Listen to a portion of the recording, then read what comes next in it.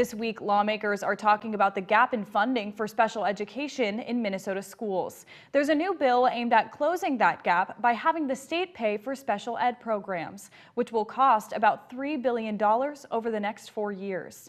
ABC 6 News reporter Maisie Olson is live in Rochester tonight. Maisie, what does this bill mean for schools across our area?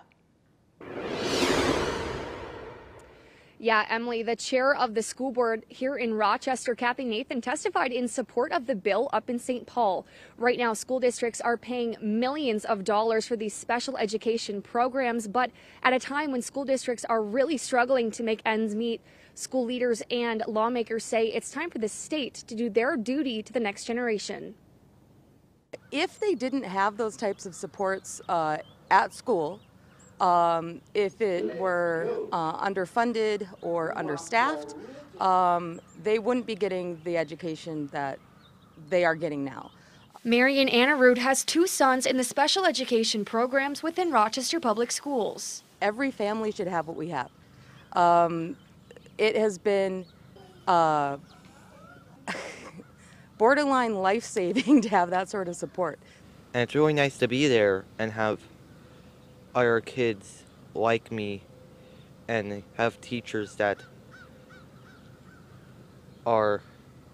understand. But now lawmakers are deciding who should be paying for those programs. Currently, the state government pays for roughly 6% of each school district's special education costs. The remaining 94% is up to the school district, which is called a cross-subsidy. When we aren't funding the cross-subsidy, what we're doing is basically shifting those costs to the district. And when we shift costs to a district, what we're doing is shifting it to property taxes. In southeastern Minnesota, RPS has a cross-subsidy of about $15 million.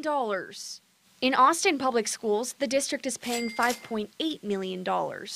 The amount of support that the state provides it's much less than the actual cost of providing the services to our students that they need and are required to have. Districts across the state use general funds to cover the difference, and with only so much money to go around, school officials are put in a tight spot. It does create that unintentional pitting of a gen ed student versus a special education student. This bill would require the state to cover 100% of special education programs.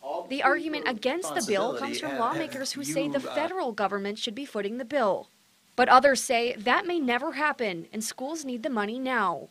Money to fund programs like the ones Marian's sons use every day. I appreciate very much the fact that those supports existed and and I got the support that I needed. And I can't imagine what it would be like if I didn't have that. After a committee hearing this week, the bill is likely to be put into a larger education package that would then move on to the House floor. Live in Rochester, Maisie Olson, ABC 6 News.